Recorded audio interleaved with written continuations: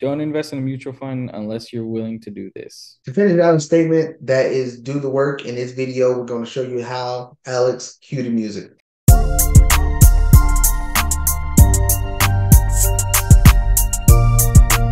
Hey guys, welcome back to the Passive Money Plan. My name is Alex. That's Kirby. And we're going to be talking about investing in mutual funds and the work that you need to be putting in. Kirby, what you got?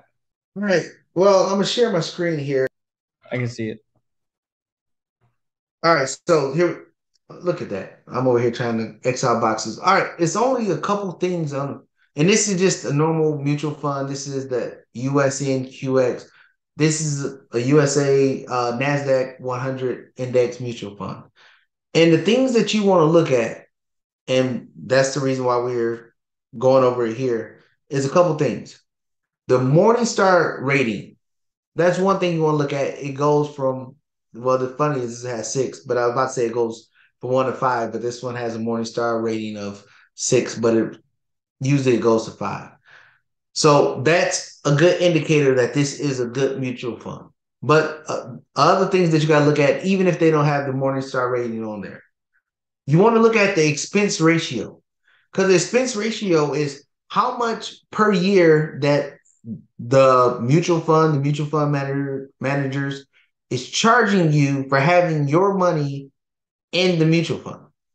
What I mean by that is in this case right here for this mutual fund, USNQX, is they're charging you less than 0.5% to have your money in this mutual fund. Now it's mutual funds I see that have a 3% charge and things like that. So that is a key. Me, I look for mutual funds that have an expense ratio of 0.75% or less. Uh, you want no load. You want no load, meaning that you don't want them charging you money on the input or the outgo of your money going to the fund. So no loads and things like that. Another key element you want to look at is the turnover ratio. The turnover ratio means how much percentage of the portfolio. That's this one right here. My highlights is acting funky, but what percentage of the portfolio is moved in and moved out over a 365-day, 12-month time period? 10% is fairly low. In the NASDAQ 100, usually once or twice a year, they move out some of the lower performing science and technology companies in the top 100 of the NASDAQ and then input other ones. So 10%, that's about fair. So those are two things: expense ratio, turnover ratio, and then load. You want no load. And then now moving forward, before I go forward, Alex, you got any questions about anything that I'm putting up here? So the no load, is that so you said they don't charge you a fee on the input or the output of your money? Because Let's look at this. I'm just trying to understand that because I know there's a fee when you buy that mutual fund. No load, no load funds. Here you go. The fund that charges no sale fees either on the front end when you buy fund shares or the back end when you sell fund shares. So this is a no load. So that means you like it's some mutual funds out there that when you buy into the fund, it has a 3% load fee. That means or a 3% exit load fee. So as soon as you buy into the fund, automatically 3% goes to the manager or goes to the fund, yeah, the fund manager. Or it may be no load on the front end, and then when you exit, no matter how much money you made, 3% goes to the manager. It can be different fees, but you want no load at all. And that's what this fund is. Okay. So, what question did you have or confusion No, that you had with I'm this? just confused because I know it's charged me fees, this specific mutual fund, for buying it. So, what fees did you charge her? I mean, it was nothing high, but it was like, and I didn't look at what percentage it was, but um, it was like, I don't know, $20 or something like that. I can't remember. Well, Well, I got a question for you. Are you a USA member? No, no, is this Oh. on USAA? Oh, yep, yep, yes, it is. Yeah, no, this is on. Uh, You can get on Charles Schwab. well, yeah, because Charles Shaw bought USA's brokerage. That's Okay, hence the reason. Me, I have the same one, and I don't pay no low fees. dang, you are lucky. Yes. On But Charles anyway, Schwab, but I mean, but that's a good thing to point out. And if I was you, I would go look in there and check what's going on with that. But this is no low. It's been no low for me for the past 10, 15 years I've been in it. Um, but yeah, so that's something you want to look out. So minimum initial investment. So understand this one. I want to bring this up because it was funny because Alex had a problem with this one also. So the minimum initial investment. What it's saying is when you initially start to invest in this fund, and understand if we move into this recessionary thing that people are talking about, that number will drop. But what it's saying to initially start. So to first invest in this fund is $3,000 initially. But the next time you put money in the fund, it can be from zero to $1 billion. I mean, usually the minimum is like 50, but you get my drift of this. Initially, you got to put in 3,000 to start the fund, but after that, you can put any amount after that and just do it on a drip monthly basis or something like that. But one thing you want to look out is the minimal initial investment.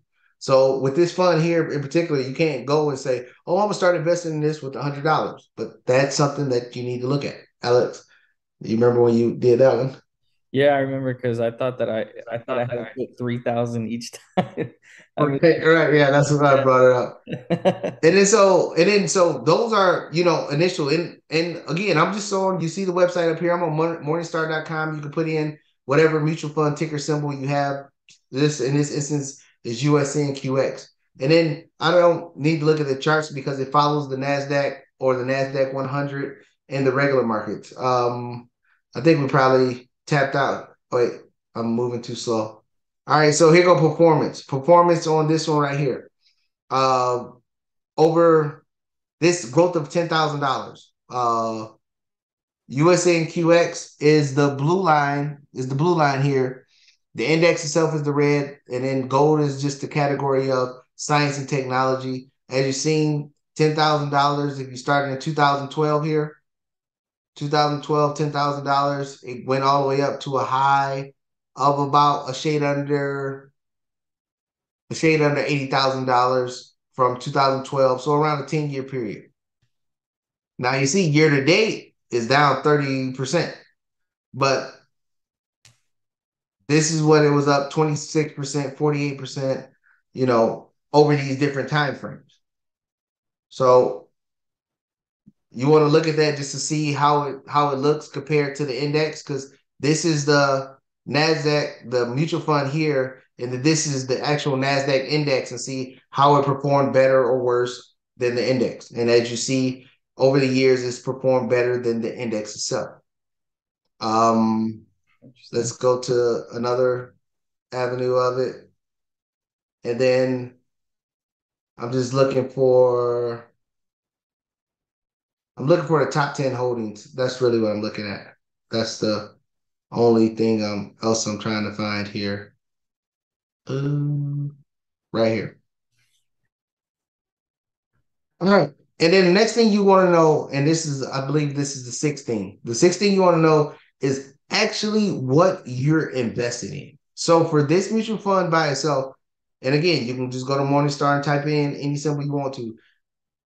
You want to know what you're investing in. US equities, non-US equities. So 97.39% is in US equities, non-US equities in 2.35%. So if you want to invest in the United States and get away from all these countries that's doing whatever that you don't know about, then this might be a good fund for you. But in the asset allocation, it will break that down for you so you know where it's at. And then you go down further, and then you can look at this cyclicals. They got the basic materials, the consumer cyclicals, the financial services, real estate. Just letting you know what services you're in. Then you got communication services, which is 15%. Energy, rich really is nothing. Industrials, technology, 46.65% is in technologies, and then consumer, defensive, healthcare, utilities. That's where you're at, and then this is the part that I was trying to get to, is what are the top 10 holdings in the top 10 holdings in the fund itself. As you see, household names. You got Apple, Microsoft, Amazon, Tesla, Alphabet, which is Google for people that don't know, Class C and Class A shares, Meta Platform, which is Facebook for people that don't know, NVIDIA, which is the semiconductor sector that go into cars, laptops, tablets, and things like that. PepsiCo is moved into a big position. And then you have Costco Wholesale, which is another one that's out there. And then if you keep going down, you got Broadcom, T-Mobile, Cisco, Texas Instruments, all U.S. companies, Comcast, Adobe, Qualcomm, Amgen, uh, Honeywell, Intuit, and Intuit is the tax preparation for most people in the United States, TurboTax and stuff like that. Intel, Netflix, AMD, PayPal, and Starbucks. So that's the like top 10% of the portfolio is sitting right there. So know what you own what you know, and Alex, what you got. After I'm trying to stop sharing this screen. No, you're showing me a lot more than I knew about the mutual fund that I own. So glad we're doing this video. And but yeah, I mean, I invest in that one and S&P 500 mutual fund, BSPX, I believe.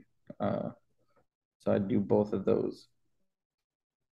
And that's the thing. You just want to, when you investing, know what you own. If you know what you own, you won't be fickle and want to ready to jump ship and bail out when everybody, the herd mentality, everybody starts saying, oh, the economy's doing this or economy's doing that. If you know what you own, if you just randomly, blindly just saw this video and said, oh, I'm just gonna invest in that mutual fund, and you had no clue what was in it, hell, I'll be scared too. But if you know, like, oh, Apple, oh, I ain't worried about Apple going nowhere. I'm not worried about Netflix. I'm not worried about those. Then you could just sit there and just be like, oh, okay. And then you know that this mutual fund, just for example, but whatever mutual fund, you want to know the turnover rate. When they turning over a lot of stocks, that means they're trying to be, traders and try to time the market. You don't want nothing that's trying to time the market. If you see something with a turnover rate of 30, 40, 50%, then you don't want to be in there because they're going to charge you fees up the wazoo to do all that trading, and 99.9% chance that it will not outperform the S&P 500 or the NASDAQ. You saw my screen shaking right there? Yeah, That was like that was intentional. effects. That was effects right there. That's about as far as we're gonna go with FX over here. But yeah, that's really what you want to look for. And once you know that stuff, you know the expense ratio and all that stuff, then it works better. And then you just looking at the long term gain of it and how the mutual fund actually performs. But the Morningstar rating, the know if it's load or no load, the expense ratio, you want to know what you own, so you want to go into this, see what sectors that the stock is in, and want to see what the top holdings that's in there. And then from there, you just keep buying it every month. You got to cover that initial expense, and it's a different price for every mutual fund. But you cover that initial expense, and then like me, I started off during the financial crisis. So this same mutual fund to get in only costs, I believe it was $1,000 for this mutual fund. But as the market goes up, the barrier to entry rises with it. That's why mutual funds are higher. But if we ever get a super crash, then mutual funds will lower that number so more people can get in. But I got in there and I just started off just $50 a month, $50 a month. And the more money I made, I just kept going higher and higher and higher. And then I just went on from there. Well, guys, with all that being said, if you have any questions, let us know down below in the comment section. Hit the like button, subscribe button. Don't forget to share with everyone you know, and we'll see you guys in the next video.